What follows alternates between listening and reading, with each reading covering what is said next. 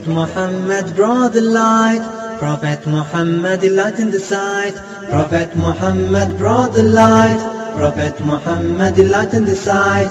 May peace be upon him. May peace be upon him. Prophet Muhammad removed the dust of unbelief. Prophet Muhammad brought us a good relief. Prophet Muhammad brought the light. Prophet Muhammad, the light in the sight. May peace be upon him. Alhamdulillah, all praise be to Allah, wa salatu wa salamu ala Rasulullah, and blessings and peace be on the Messenger of Allah. Dear brothers and sisters, Assalamu alaikum wa rahmatullah, and welcome back to another episode of this series, More Than Honey and Black Seed. Last time we were talking about zina, beautification, and we said that this time we may get into the talk about medicine. But before I talk about medicine, I will talk about some other form of medicine, which is sleep medicine. You know, there is a form of medicine that's called sleep medicine. You know, actually there are specialists now. There are medical doctors who specialize in the area of sleep. So it is part of medicine. Actually, that's a specialty. And those of you who live in the West may know about this specialty. So what advice does the Prophet ﷺ give us in the area of sleep medicine, sleep guidance? Does the Prophet ﷺ leave this out of the guidance? No, certainly nothing is left out. Nothing that is of benefit of us, he didn't tell us of, and nothing that is of harm, he did not warn us against. So, what did he say, sallallahu alaihi wasallam, with regard to sleep medicine? There are several beautiful ahadith with regard to sleep. The Prophet sallallahu alaihi wasallam told us, as reported by Bukhari from Abi Barzat al-Aslami, that the Prophet sallallahu alaihi wasallam كان يستحب أن يؤخر العشاء وكان يكره النوم قبلها والحديث بعدها. كان يستحب أن يؤخر العشاء وكان يكره النوم قبلها والحديث بعدها. Okay, the Prophet used to prefer deferring the Isha prayer, and he used to dislike sleeping before Isha and staying after, talking, chit-chatting after Isha. So sleeping before Isha he disliked, chit-chatting after Aisha he disliked, hadith, talking after Aisha, but he liked to defer Aisha somewhat. The Prophet ﷺ liked to defer Aisha, but keep in mind he prayed with the Sahaba in congregation, so out of consideration for the Sahaba who used to go to work, and who used to be tired and used to be sleepy, if he deferred the Aisha, the Prophet used to pray Aisha in the beginning of the time when he prayed it in congregation for the Sahaba Ridwanullahi alayhim. That was his usual habit. But keep that hadith in mind. Keep that hadith in mind, because we will need to examine the beauty of this hadith when we talk about the sleep cycle. And we will talk about the sleep cycle shortly, inshallah. Now, the other hadith that we will need to remember when we talk about the sleep cycle is the hadith that is reported by Bukhari and Muslim, so it's muttafaq alayhi, agreed upon, from Abdullah ibn Amr ibn al-As, in which the Prophet ﷺ praised the fasting and the night prayers of his brother, Prophet Dawood alayhi as-salam, peace be on him. So the Prophet ﷺ said, "Ahabbu," and look at the humbleness of the Prophet ﷺ, and look at the impartiality, recognition of the virtues of his brother prophets. He said, "Ahabbu siyam salati ila Allah, salat Dawood, wa ahabbu siyam ila Allah, siyam Nabiyullahi Dawood, kana yanamu nisfa al-layli, wa yaqumu thuluthahu, wa yanamu sudusahu, wa kana yuftiru yawma, وَيَصُومُ يَوْمًا كَانَ يُفْطِرُ يَوْمًا وَيَصُومُ نَوْمًا. I want you to keep this in mind. So the first half of the night, he slept. Afterwards, he rose to pray. that is after the first half of the night. So the next 1/3 he rose to pray, and he prayed. And then he went to sleep for the last 1/6 of the night.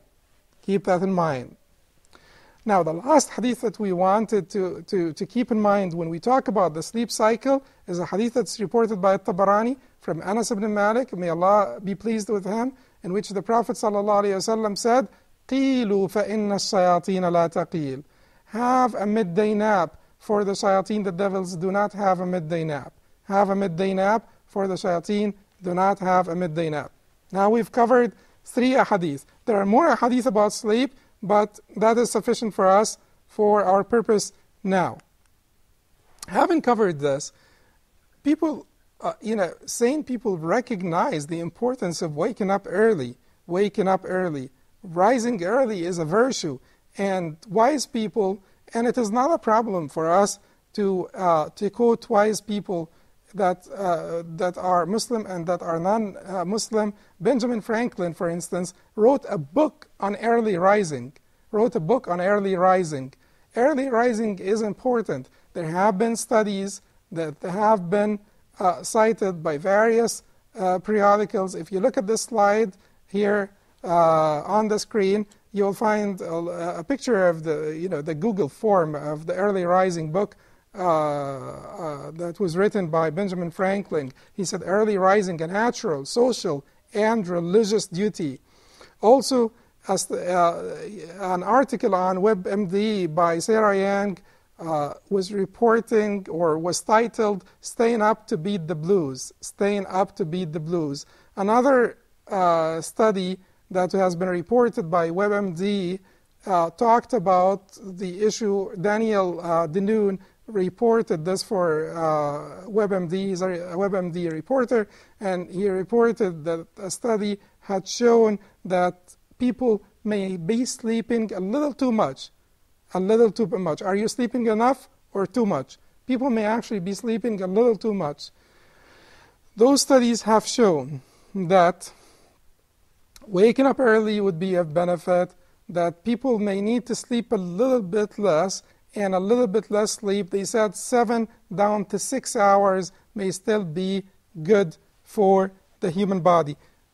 It varies between individuals, certainly. Biology is different from math. It's not exact science like math. Biology is not an exact science. Math is, but not biology. So things vary between one individual to the next, between one group to the next, and so on and so forth.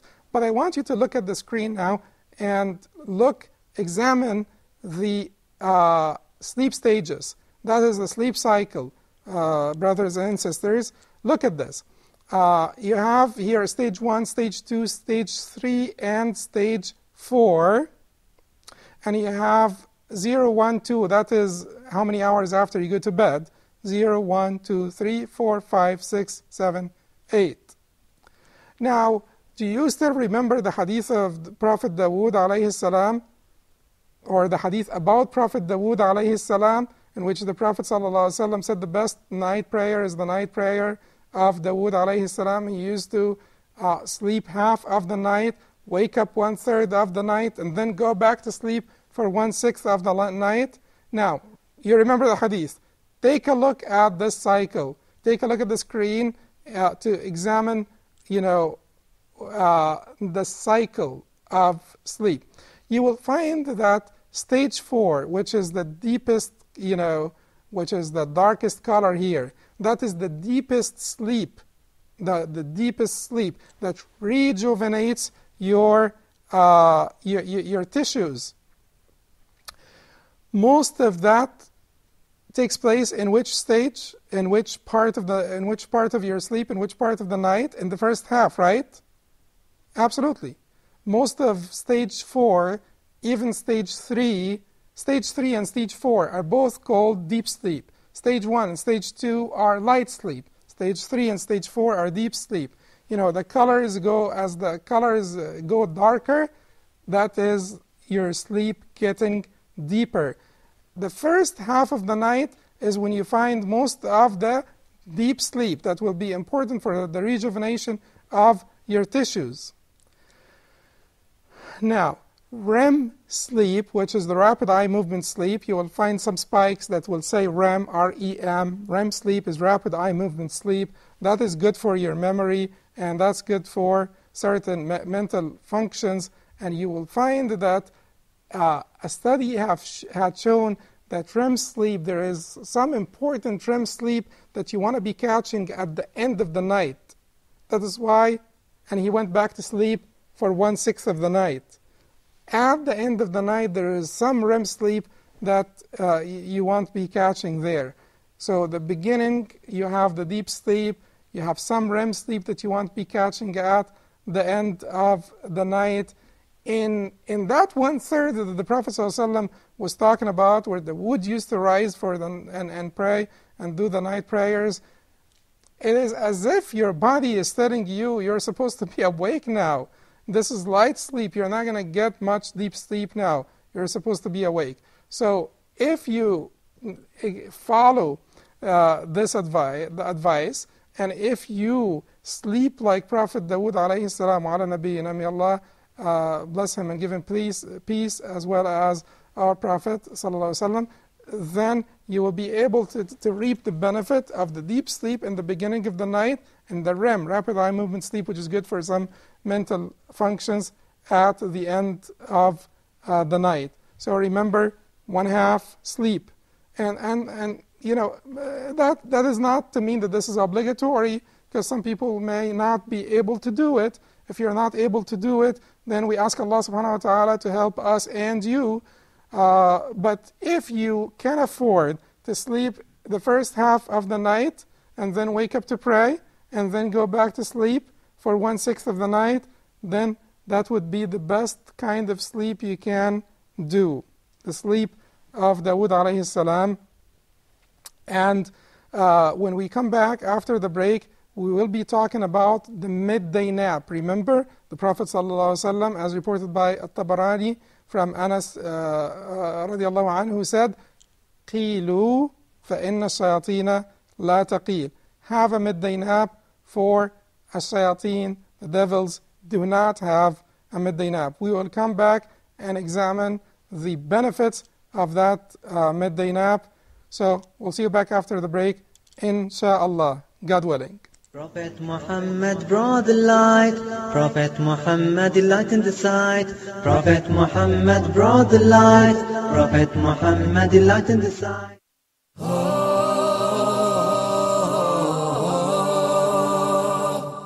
We are covering the manners in Islam that a Muslim is supposed to have in Islam. There is a strong link between having good manners and piety. And then he said, I guarantee a dwelling in the highest rank of Jannah for the one who perfects his manners. That indeed, truthfulness leads to piety, to righteousness.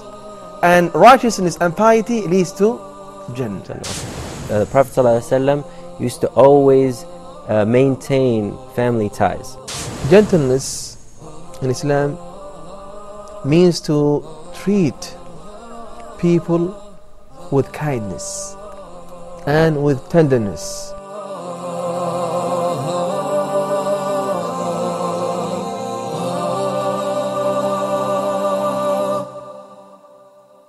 Prophet Muhammad brought the light. Prophet Muhammad, the light in the sight. Prophet Muhammad brought the light. Alhamdulillah, welcome back.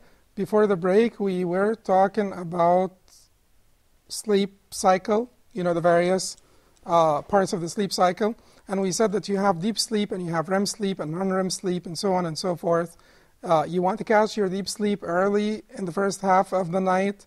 You want to catch a little bit of the REM sleep that you need, right before you rise to Salat al-Fajr.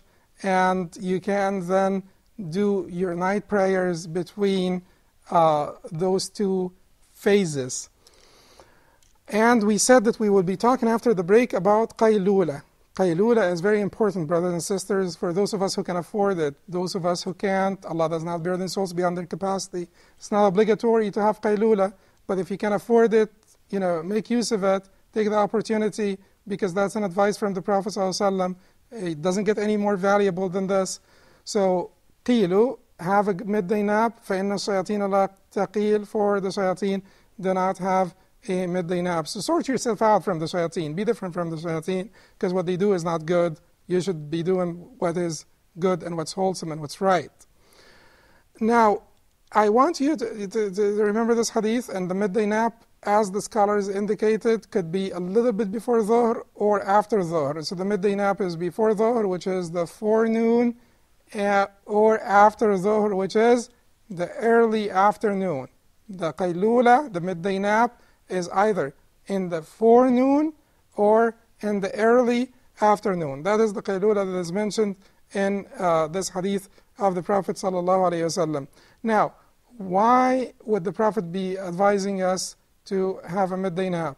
So the Prophet is not telling us, keep in mind, the Prophet is the one who came to teach us to worship Allah subhanahu wa ta'ala. The Prophet is the one who came to invite us to the worship of Allah subhanahu wa ta'ala. And he tells us sleep. He tells us have a midday nap. So the Prophet has not come to us just to overburden us with, obligations, injunctions. You should keep on praying, keep on this. Do you remember the hadith of moderation that we were talking about before? The very beautiful hadith of moderation. وَالْقَصْدَ الْقَصْدَ تَبْلُغُ, and adhere to moderation, that you may prosper, or that you may reach your target, or attain your objective. That is, adhere to moderation, And the hadith said, لَنْ يُنْجِيَ أَحَدًا مِنْكُمْ عَمَلُهُ, no one will be saved by his actions. They said, even you, O Messenger of Allah. He said, even me, except if Allah, or even I, except if Allah bestows mercy on me. He said, سَدِّدُوا, act properly, وَقَارِبُوا, come close to your target, وَغْدُوا, and worship Allah in the forenoon, وَرُوحُوا, and in the afternoon, وَشَيْءٌ مِنَ الدُّلْجِ, and some at night, وَالْقَصْدَ الْقَصْدَ تَبْلُغُ, adhere to moderation, that you may attain your objective, that you may reach your target. So the Prophet ﷺ, who came to ask us to worship Allah subhanahu wa ta'ala, he came to invite us to the worship of Allah, is telling us to sleep, because Allah subhanahu wa ta'ala does not benefit from our worship. Keep in mind that this worship is good for us. So if you overdo it, if you over-worship and you exhaust your body and you exhaust your spirit, that is not what Allah is asking of you. Allah wants what's good for you. Allah wants your well-being, your spiritual, your emotional, your psychological, your mental, and your physical well-being as well. So the Prophet ﷺ tells us to sleep during the midday. I want you now to look at the screen, because if you look at the screen, you will find a National Institute of Health. This is the highest authority of health research in the United States of America. This is a governmental authority in America, and the highest National Institute of Health. The grantees that get grants from the NIH, that is actually the best thing that can happen to you as a professor of medicine, or professor in any medical field, to get an NIH grant. It's the biggest thing that can happen to you. National Institute of Health, to give you a grant to study a particular issue, it doesn't get any better for any researcher or any professor of medicine. So the National Institute of Health had this news release about something very important. If you look at the screen, you will read there that power nap prevents burnout. And they say that new experiments by the National Institute of Mental Health, which is part of the National Institute of Health, new experiments by National Institute of Mental Health grantee Dr. Alan Hobson and others, colleagues at Harvard University, show a midday snooze reverses information overload, and a 20% overnight improvement in learning a motor skill is largely traceable to a late stage of sleep some early risers might be missing. If you go down, you will see here that they are saying previous studies by the group traced overnight memory consolidation to amounts of slow wave sleep in first quarter of the night and to REM sleep in the last quarter of the night. At the end, they will say that performance was directly proportional to the amount of stage 2 non-rapid eye movement, NREM, non-rapid eye movement sleep they got in the fourth quarter of the night. So they're praising the fourth quarter, they're praising the first quarter, and they're praising the midday snooze, the midday nap. In fact, if you go and Google this, you will not only find this, on the NIH site. This is common knowledge now, brothers and sisters. The midday nap actually has become, the benefits of the midday nap has become common knowledge, to the point that many companies in Japan, in France, in Scandinavia, they actually have quiet rooms for their employees to have that snooze, that midday nap, on company premise, to have this midday nap, because they recognize that having this midday nap will actually revitalize that energy, and will enable the employees to better perform in the latter part of their work day. NASA, NASA actually recommended for their astronauts as well as for their land employees to have this midday nap. So that's become common knowledge. The Prophet ﷺ had told us of this. Appreciate this now. Really take a little bit of time to ponder over this, to contemplate and to appreciate the advice of the Prophet ﷺ in every regard. We've talked about advice that he gave us with regard to sleep, with regard to eating, with regard to beautification, with regard to the various acts of worship, madmada, rinsing your mouth, siwak, brushing your teeth. We've talked about so many aspects of this guidance that is directly responsible for, or directly contributing to, the preservation and the promotion of human health in every regard. And that's not only the spiritual or the emotional or the mental or the psychological, but that is, as you're seeing in all of those studies, your physical health as well. Midday nap. And not only that, but the first quarter of the night is very important, they said. And not only that, the last quarter of the night is very important. So when the Prophet ﷺ says he slept half of the night, woke up to pray for 1/3 of the night, and then went back to sleep for 1/6 of the night, you want to appreciate the beauty of this hadith. Don't only appreciate the beauty of the math. By the way, the Prophet ﷺ did not learn how to read and write. The Prophet ﷺ did not go to school. 1/2, 1/3, and 1/6 may be easy for you to figure out that this is one full night. But the Prophet ﷺ did not go to school to figure this out. But someone can say that people learn this during their time to sell and to buy. That's also possible. But don't appreciate only the beauty of the math, but also, and more importantly, appreciate the beauty of the advice in light of what we have said and what humans have discovered. Whether or not they discovered it, we would have believed in what the Prophet ﷺ said, because he's most truthful and he conveyed the most truthful and final divine communication to mankind. Next time we'll talk more about the beauty of this communication, and next time we will talk about medicine. Really, this time it's final. Next time, inshallah, we will be talking about medicine. Until I see you then, enjoy the blessings and favors of Allah on you. Wassalamu alaikum wa rahmatullahi wa barakatuh. Prophet Muhammad brought the light. Prophet Muhammad enlightened the sight. Prophet Muhammad brought the light. Prophet Muhammad enlightened the sight. May peace be upon him. May peace be upon him. Prophet Muhammad removed the dust of unbelief. Prophet Muhammad brought us a good relief. May peace be upon him. May peace be upon him.